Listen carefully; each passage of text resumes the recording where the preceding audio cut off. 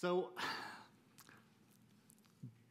it's really interesting because these are some of the most profound, sublime verses explaining the depth of Paul's presentation of the gospel, some of the highest theology that you can encounter in the Bible. Yet, at the same time, it is also one of the most practical things that Paul has presented here so far. And I want to try to explain that today. But let me give you guys kind of like a silly illustration to start off with. Let's imagine that you're in Brawley and you go to the Brawley skate park, right? And there's a bunch of guys who are skateboarding there. And let's say that they hear the gospel and they repent and believe in Jesus. And now you've got this group of skateboarders who are Christians, and they're saying, and they tell each other, "Hey, we're Christians now. Let's fellowship while we skateboard together." So they meet at the skate park every day, and they skate together, and they are telling each other about the gospel and encouraging each other in their faith. And as time goes on, some of the rollerbladers at the skate park kind of get interested, and they say, "Hey, we want to be Christians too. Can we join you guys?" And the skateboarders are like, "Yeah, for sure. Like, come worship Jesus with us, and we'll do this together at the skate park." And so the rollerbladers come into the skaters group, and the skateboarders hand the rollerbladers, "Hey, here's some skateboards for you guys." And the rollerbladers are like, "Okay, I guess we'll skateboard." And so they all start skateboarding and fellowshipping together. Now, as time goes on, let's say the mayor of Brawley just got sick of the skateboarders and said, "No more skateboarders are allowed at the skate park anymore." And so all the skateboarders get kicked out, and the only Christians left in the skate park are the rollerbladers, right? And so the rollerbladers, they say, "Well, we'll keep fellowshipping, we'll keep, coming together." And they come together, but instead of skateboarding, they just kind of go back to their rollerblading ways, right? So they're worshiping while they're rollerblading. Maybe a few months pass, and a new mayor gets elected at Brawley, and this mayor is not opposed to skateboarders. And he tells the skateboarders, "Hey, you guys are good to come back to the skate park. It's not a problem, you can come back." All the skateboarders now come back to the skate park, and including the Christian skateboarders, right? And so the Christian skateboarders come back, and they see all the Christian rollerbladers, and they say, "Hey, we're back. Let's keep worshiping together. Let's worship Jesus and fellowship just like we used to." And the skateboarders say, "Hey, rollerbladers, get your skateboards out, and we'll, fellowship like we used to." But the rollerbladers are like, wait, we've been worshiping just fine without the skateboards. We're gonna worship while we rollerblade and not while we skateboard. And there starts to be this tension, this division within this Christian fellowship between the skateboarders and the rollerbladers about who gets to be in charge of the group, who gets to designate how the fellowship is done. And there's this conflict of leadership. There's this tension. There's this disunity in this fellowship. In summary, this is exactly what had happened to the church in Rome. There was a point where the gospel first came to Rome, and the first Christians in Rome were all Jewish people. They believed that Jesus was the Jewish Messiah promised in the Old Testament. And so the early church, they were all Jews. And it was great. They fellowshiped together while they, had their kosher diets, and they practiced circumcision and their Jewish culture. But as time went on, some of the non-Jews, called Gentiles, began to believe in Jesus as well. And the Jews are like, "Yeah, come worship Jesus with us. We'll fellowship together." And it was great. And, the Gentile believers, were asked to get circumcised. Hey, don't eat pork, follow the Mosaic law and all that. And then at one point, the emperor of Rome, Emperor Claudius, in the year AD 49, kicked out all the Jews from Rome.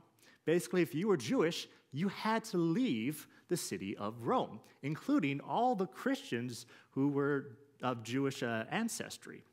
So now, the only Christians left in the city of Rome were these Gentiles, these Greeks, these non-Jewish people. And they still come together, and they still worship, and they still fellowship, but they kind of leave behind some of the Jewish customs that they had been doing previously. 5 years go by, and there's a new emperor in town, and that emperor is totally fine with the Jews coming back to Rome. So he says, "Hey, if you're Jewish and you got kicked out, you're welcome to come back to the city." And so all the Jews come back, including the Christian ones. And the Christian Jews come back to the Gentile Jews and say, hey, we're back. Let's keep worshiping together. And, we'll make it just like it used to be. But at that point, the Jewish Christians are like, hey, we've been, running the fellowship. We've been, doing our thing just fine without all the, Jewish customs. And there's this tension. There's this clash between the Jewish Christians and the Gentile Christians about how they should worship, what foods they should eat, whether or not they should be circumcised, to what level should they be following these Jewish laws. And there's conflict, and there's division in the Church of Rome. And Paul knows this, and his letter probably is written about 3 years after the Jews returned to Rome. And as a result, Paul knows that if he's going to be able to, connect with the church at Rome, he needs to help them through this crisis. He needs to help them through this conflict that they are experiencing in their church. And the way that he addresses it, he could just say, hey, you guys, behave. Get along together. Stop fighting. But instead, he goes to the gospel. He goes to the work of Jesus Christ, and he lifts it up before the Jews and the Gentiles and says, I want you to look at this, guys. I want you to dive deep into this gospel because it is going to solve this conflict that you are having. So let's look at it.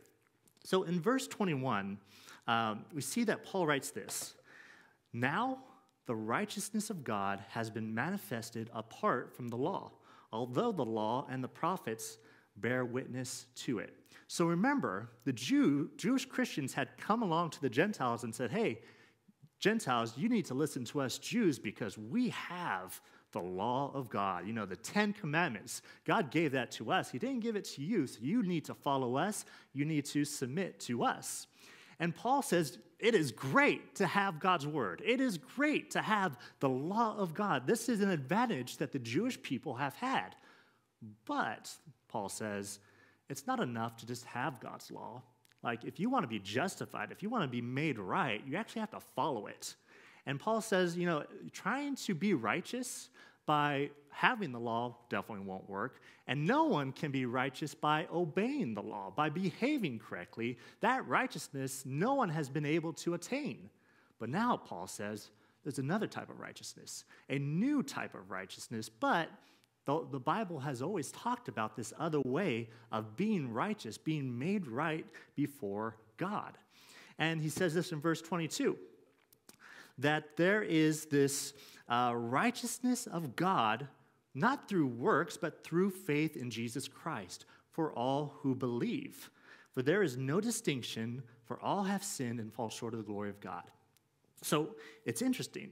Remember, Paul has been comparing these two groups over the last few chapters. The Gentiles, they don't have God's law, but they're guilty. But the Jews, even if they do have God's law, well, they don't obey it, so they're just as guilty as the people who don't have God's law. And Paul has been comparing and contrasting these two groups. And his summary, of course, as we saw previously, is that everyone has sinned. No one does good. No one seeks after God. And so when Paul says here, all have sinned and fall short of the glory of God, I think typically as Christians, we kind of see this as every individual is a sinner. And that's true, but that's not the main focus Paul has here in Romans when he says that all have fallen short. He's saying all types of people, all groups of people. Doesn't matter if you're Jewish, doesn't matter if you're Gentile, doesn't matter, what group of people, what community you come from. Whether or not that community, has God's law or not, all have sinned and are falling short of this glorious standard that God has put before us. So it's interesting. Paul is saying there is no group, there is no community of people, there's no tribe that can be justified before God based on their works. And if there was one group of people who, surely they are good enough, they meet the standard that God would require, it would be the Jews, because they do have God's law. And their whole community up at that time was just based around God's word and preserving it and memorizing it. And, they even put it around their doors and on their homes. That's how central God's word was to them. But Paul says it's not enough. It doesn't justify anyone. And in fact, the law was almost a hinder to the Jews because they thought, well, since we have the law, we're good enough. And we can look down on these Jewish people who aren't, saturated in the law like we are. And they kind of look down on these other communities, these other groups. And this is, I think, the danger that we need to look out for. It's very, very easy to look at our community and say, well, because we have X, at least we're not as bad as that other group of people over there. Probably the most just vivid picture of this, at least in whether or not you're even a Christian, is this subject of racism, right? And there's nothing wrong with celebrating, if you're of Irish descent or African American descent or Brazilian descent. There's nothing wrong in saying, hey, I like St. Patrick's Day. I like Mardi Gras. I like such and such. There's nothing wrong with celebrating your culture.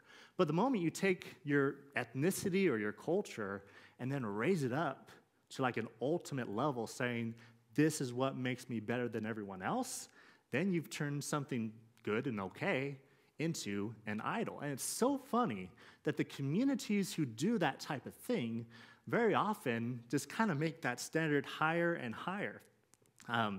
There's a TV show called Community.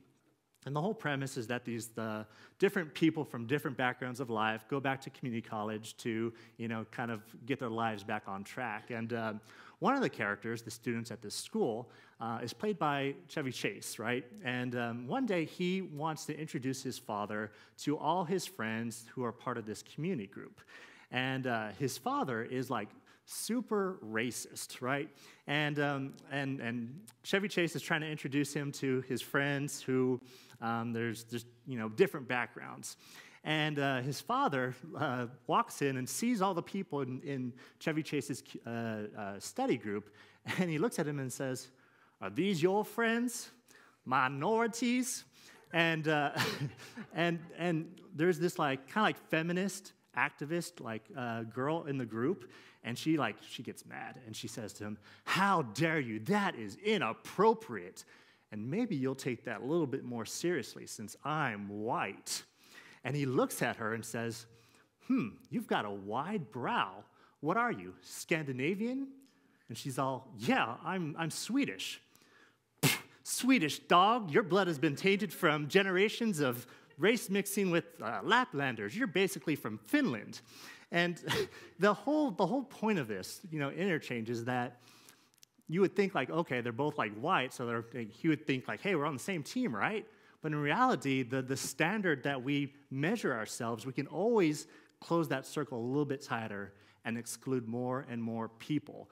And this is, I think, what communities tend to do, because in community, we tend to find ourselves. We find our identity. We get a sense of purpose. We have a sense of support. And without the gospel, we tend to say, the thing that makes our community better than the next community, we gotta lift that high. We have to boast about it. We have to make it everything. And this is the human nature of community, is that there always needs to be essentially something that says, hey, the difference between good that we have and the evil around us is this line. And for the Jews, it was the law of God. They said, because we have the law, at least we're not as bad as the next people. But it's so funny, in the Bible, the Jews kind of do the same thing. They not only are separating themselves from the non-Jewish Gentiles, but we see in the Gospel of John that even the Jewish religious leaders kind of separate themselves from the Jewish average Joe guy, right? So in John 7:48, a lot of the people are seeing Jesus' ministry, and they're like, wow, Jesus is great. And all the religious leaders, the Jewish authorities, basically mock all the people who are saying that, hey, Jesus might be the Christ, Jesus might be the prophet. And here's what they say about those people who believe that Jesus is the Christ. They ask, hey, have any of the authorities or the Pharisees believed in Jesus? But this crowd that does not know the law is accursed. You've basically got the Jewish authorities looking at the Jewish people and saying, you guys don't know the law as well as we do. You guys are cursed. You guys are separated. And this is the danger about community, is that we can always make our circle smaller and say, well, you're not really in the know. You're not really part of that inner circle. And we have to recognize who is speaking in this passage. Paul himself is a Jew, and he does not hide that fact at all. But he is speaking, and he's pushing back against his own tribe, his own community, the Jews, who have exalted themselves based on the law. And I think this is such a good model for us. I think this is so healthy because we see, in politics, in other areas, that if somebody else's tribe, if somebody else's community does something wrong that you're opposed to, man, your community will lift up that problem. Like, look how bad that tribe is. Look how bad that political party is. Look how bad they screwed up. But if someone in our own tribe screws up, we say, well, his intentions were good. Well, we all make mistakes. We tend to suppress it. But Paul doesn't fall into that trap. He looks at his own tribe, his own people, and says, hey, we screwed up. There is someone who's part of our tribe, part of our group, who has not done what is right. And this is the test, I think, of a community centered on the gospel versus a community that has been centered on something other than Jesus, is that we are unafraid as Christians to say, I'm the screw-up. Our tribe has screwed up. Our tribe has messed up. And that's one of my favorite things about our services on Sunday is every week we take time to call out our own sins in confession. I think it's so easy for even Christians to say, God, look how bad the world is. But our posture here at Gateway is that each week we take time to confess our own shortcomings. Each week we take time to declare to one another, Father, we've sinned. Jesus, help us. Have mercy on us. We confess. That is, we are willing to focus more on our own sin, our own shortcomings, than we are to make a big deal out of the failures of those who are not in our tribe. And Paul models this beautifully here in this passage. So let me apply this. Maybe, I wonder how many maybe high school students we have here. I want to encourage you, be aware of your tribe. Be aware of your community. In other words, if you are among friends or in a community of guys or girls or friends who is not taking responsibility for themselves and not being a positive influence in your faith, be aware just of how those relationships affect you. It's been said that you are the average of your 5 closest relationships. Think of the 5 people that you are closest to in your life and ask yourself, am I okay becoming more like this person? If you're like, no, I don't think so, then maybe you should find a community that encourages you to be the type of person God has called you to be. And what Paul shows us here is that we all need people like Paul in our lives. We need people in our groups, in our communities that are willing to call us out, to say, hey, Brett, you have uplifted something other than the gospel to a place of prominence. The next thing we see here is this, that verse 24, it's so incredible. Paul writes this, every group, every tribe, every community is justified by God's grace as a gift through the redemption that is in Christ Jesus, whom God put forward as a propitiation by his blood to be received by faith. And immediately, when a lot of people hear this verse, they get mad because the argument is, man, those Christians, they're so exclusive. They say that you have to believe in Jesus in order to go to heaven. You have to believe that Jesus is the only way in order to be made right with God. Well, that's so exclusive. What about all the people who spend hours each day praying, giving alms and being generous to others? There's many people from other religions who are kind, who are generous, who are good, and just because they don't believe in Jesus, they don't get to be able to go to heaven. Isn't that so exclusive? Here's our response to that. If your way of measuring who is in and who is out is just based on how good they are, how well they have behaved, then what about all of us who are moral failures? What about all of us who fall short? Well, what about all of us who struggle to be kind, who struggle to be generous? If that's your bar, then you have been just as exclusive as any other religion by saying there's a bar of goodness that you need to meet. And so we would say that Christianity is exclusive in the sense that there are requirements in order to be made right with God, but Christianity is the most inclusive religion, belief system, way of life there is, because it says the way to get into the Christian community, the way to participate isn't by your works, isn't by obedience, isn't by any of those things. It's just by believing in Jesus, by having faith that Jesus is sufficient to cover your sins. Like if there's a lower bar to get into God's community, I can't think of it, because Paul says it's not something you earn. This grace is a gift. This grace, this access into God's community is something that we can't work for ourselves. God only gives it to us. We have to come with him with open hands. And so, yeah, there's some aspect of exclusivity within the Christian community, but it's the most inclusive because it says no matter where you come from, no matter what you've done, no matter where you're at, if you have faith in Jesus, you're in. You're in. And you will never get kicked out. That is inclusive. That is a type of community that can embrace all kinds of people. Let's keep going. In verse 25, it says, Jesus was whom God put forward as a propitiation by his blood to be received by faith. If you don't know what that word propitiation is, it basically means a way to deal or have wrath be satisfied. And the Bible teaches that God, being absolutely committed to justice, means that he is angry when injustice occurs, that he is broken and angry and wrathful towards evil in this world. And again, this is, I think, another tripping point for a lot of people. They say, I have a lot of problems believing in a God of wrath. I just can't believe, I don't know if I could ever worship a God who is wrathful, right? Like, that's just so barbaric, aren't we in a modern world? Can't we move past that?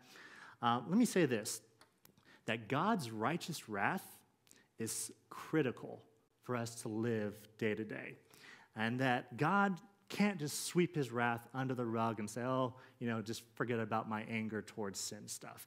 It's really interesting. There's a theologian from Croatia, and he talks about his struggle with this idea that God is a God of wrath. And here's what he says. I used to think that wrath was unworthy of God. Isn't God love? Shouldn't divine love be beyond wrath?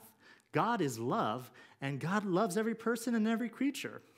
That's exactly why God is wrathful against some of them.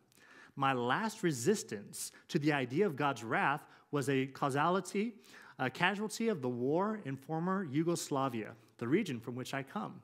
According to some estimates, 200,000 people were killed and over 3 million were displaced. My villages and cities were destroyed. My people shelled day in and day out, some of them brutalized beyond imagination. And I could not imagine God not being angry. Or think of Rwanda in the last decade of the past century, where 800,000 people were hacked to death in 100 days. How did God react to that carnage? By doting on the perpetrators in a grandparently fashion, by refusing to condemn the bloodbath, but instead affirming the perpetrator's basic goodness? Wasn't God fiercely angry with them? Though I used to complain about the indecency of the idea of God's wrath, I came to think that I would have to rebel against a God who wasn't wrathful at the sight of the world's evil. God isn't wrathful in spite of being love. God is wrathful because God is love. Do you hear what he's saying? He's saying, do you really want a God who acts like, a grandparent does with their grandkid? I don't know if maybe you've seen this happen before, but there's like a small person causing destruction and terror in the house, and the grandfather or grandmother says, "Oh man, sweetest thing in the world." Like, yeah, they just put a hole in the wall, but man, they're the best. Like, is that how we want God to react to the evil and suffering and injustice of this world? To basically look at these people who have committed genocide and murder and destruction and say, "Oh, they're the best." You can't say that when it's your family that has been hurt. You can't say that when it's your country that's at war. You can't say that when you see the suffering around you. You can't look and say, "Oh, I'm glad God is just whatever, just passive." What Miroslav Volf is saying is that if God is really love, then he hates when damage is done against those he loves. Communities that cry out for that justice is legit. Like, when we get hurt, it's right for us to call out, "God, how long? Let your justice roll like the rivers," as Amos says. But here's the problem. If it's only justice, if there's communities, different groups of people are fighting and injustice is done to one another, it's just going to be this cycle of destruction and revenge, one group getting back at another. And this is very likely what was going to happen between the Jews and the Gentiles. There's these two groups who have hurt each other over the centuries, just getting back to each other. Let me tell you something. Today, there is, or at least there was for a while, a publication, the TV show Sesame Street, right? You guys have heard of Sesame Street. And they wanted to take this TV show and they wanted to air it in the Middle East. And they wanted to air it in modern-day Palestine, Israel, and in that area. But they realized, we have to change the name of it. We can't call it Sesame Street. We have to call it Sesame Stories. And the reason why they had to change it to Sesame Stories was because no one who watched the show would ever believe that Jews and non-Jews would live on the same street. That was just ridiculous in the minds of all the people who watched that show. And we can see that even today, there's still that animosity, still that fighting between these two groups. And Paul says justice cannot be denied. There has been hurt between these two groups, but there's a solution. And here's the solution, continuing in verse 25. Jesus was put forward as this propitiation, this atonement, this satisfaction for God's wrath against sin. And it says, this was to show God's righteousness because in his divine forbearance, he had passed over former sins. It was to show his righteousness at the present time so that he might be just, committed to justice, and justifier, taking the people who had committed injustice and making them right in his own eyes. In his own eyes. So this is the question. How can God be committed to justice? How can God be committed to good with, at the same time, being committed to us who are not good? How can God be committed and devoted to truth and still at the same time show mercy to us who suppress the truth in our unrighteousness? How does God solve this paradox? How does God solve this problem? How can God be loving the truth and then love those who trample on the truth? And Paul says he does it through Jesus Christ and the blood he shed on the cross. There's a psalm, Psalm 85, verse 10. It says, faithful love and truth will join together. Righteousness and peace will kiss. And it's a picture of these appearingly opposite values being united and being one together. And this is what Jesus did. He died on the cross to show how committed God was to justice, to the law being upheld, and he took his own son and made that offering, but at the same time, he did it as a substitute. It wasn't his own sin. It wasn't his own fault. He did it as a substitute for those who would believe in him, so that God would be just, committed to the truth, committed to righteousness, committed to what is good, but also the justifier of those who believe, that God could offer forgiveness, God could offer redemption and life. Here's Paul's application.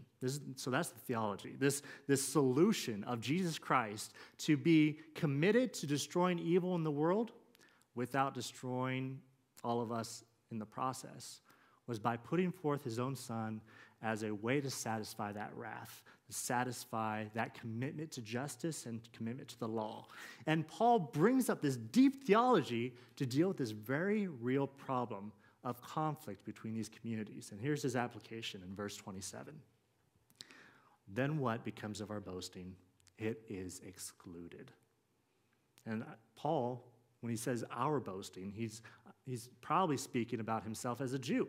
Like, fellow Jews, what becomes of our boasting? Do we boast in the law anymore? No, it is excluded. We've got nothing to brag about. We got no reason to exalt ourselves in comparison to the Gentiles. It is excluded. By what kind of law? By a law of works? No, by the law of faith. For we hold that one is justified by faith apart from the works of the law. Jews and non-Jews, everyone has no claim, nothing to boast on, nothing to claim before God and others, saying this is what makes us better. There's a Russian novelist. I can't pronounce his name, but I'm going to read a quote. He says, "If only it were all so simple. If only there were evil people somewhere insidiously committing evil deeds, and it were necessary only to separate them from the rest of us and destroy them. But the line dividing good and evil cuts through the heart of every human being."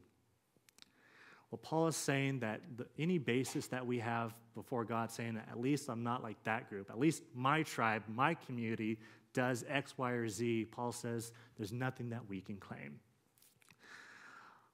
I remember when I was going to school in Louisville, I was trying to pay my way through college, and I heard about a homeless shelter, a men's home and homeless shelter that basically said, hey, if you're willing to put in 15 hours a week to watch the guys who are trying to work through some addictions and homelessness, if you put in 15 hours a week, you can stay at the homeless shelter and we'll cover, obviously like room and board for you. So being broke, I jumped in and stayed and lived at a homeless shelter for about 2 years.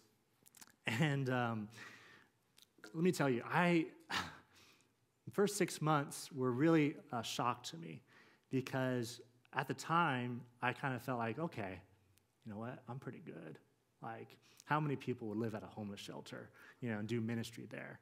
Like, I kind of felt like I was part of this community that said, well, there's a lot of people who are committed to the gospel, but how many of them are willing to deal with the bed bugs at this place, for the sake of ministry? How many people, we'd have to get the diatomaceous earth, fill up shoe boxes full of this stuff and put it under each of our bedposts, the legs of the bed, so that it kind of kept the bed bugs away.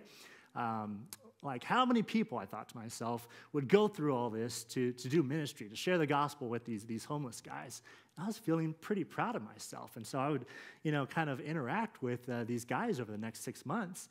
And I said, like, hey, I'm glad to serve you, glad to be here. And they treated me terribly.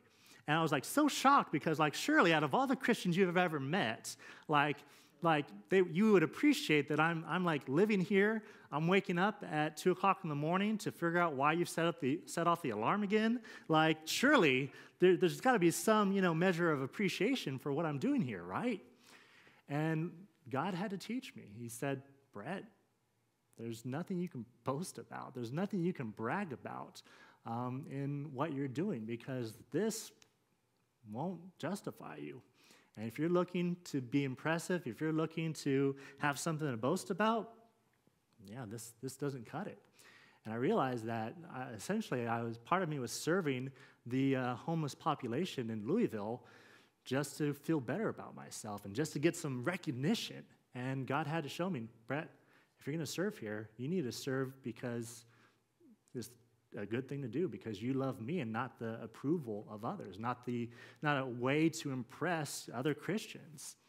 And I had done what Paul calls me not to do here, to boast in something before men and before God about anything I could brag about. If we become that type of community that says, man, we've got a lot of privileges, a lot of advantages, but we've got nothing to boast about. If we are a community that says we can't look down on other communities anymore, we can't say, oh, we're better than the next community. All we can say is, but for the grace of God, there go I. We would just be in the same place as the next guy if it wasn't for God's mercy and goodness to us. And if we embrace that, we become a type of community that is so unusual, right? Because every other community has to be built around some idea, some unifying theme or reality. You've got, communities that are built on working out together. The CrossFit community, they're kind of the crazy bunch, right? Like they're dedicated to their community. You've got communities who are dedicated to like World of Warcraft, or communities that are dedicated to X, Y, or Z. And there's nothing wrong with being part of those communities. But there's always a level, that exclusivity, right? There's that minimum bar you have to cross in order to be accepted into those communities. But if we are a community for all people, and the bar to get into our community is saying, I'll never meet the bar, only Jesus can meet the bar on my behalf, that creates a community that this world does not understand, but it will be so attractive, so unusual, so mind-blowing. Let me tell you one more story about Louisville. Doing the homeless shelter stuff still wasn't enough to help me with my bills, so I had to get a job.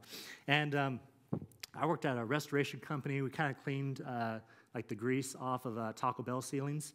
And part of, it was just this small company, and the guy that I worked for, eventually he brought his son onto the crew with us. And he told me, I told him, like, hey, I'm going to school, studying the Bible at the Southern Baptist Seminary.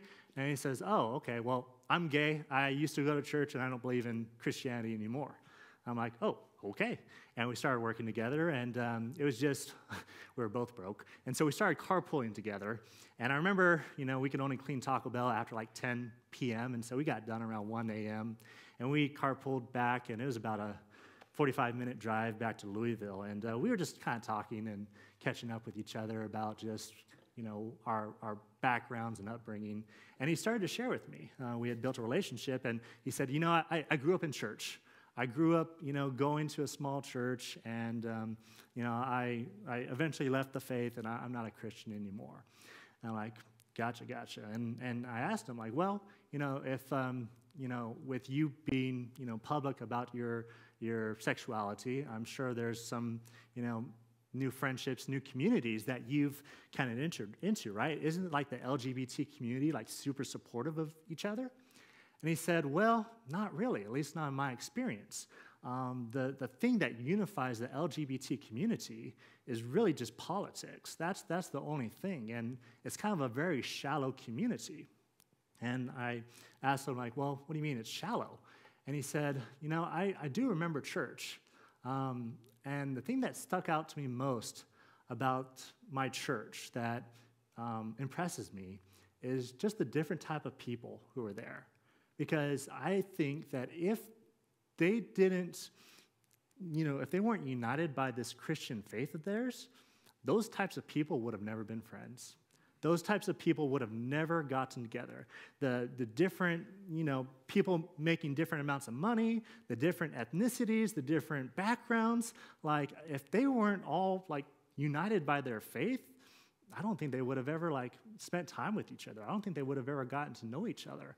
And, even though I don't believe in the faith that they have, I think that's still the thing that stuck out to me most about the church. What I want to encourage us to do and to be is to be a church that defies the separations and divisions that so characterize our world. And the way we do that is by exalting this blood-bought grace that we have. We have nothing to boast on except in the name of the Lord Jesus Christ.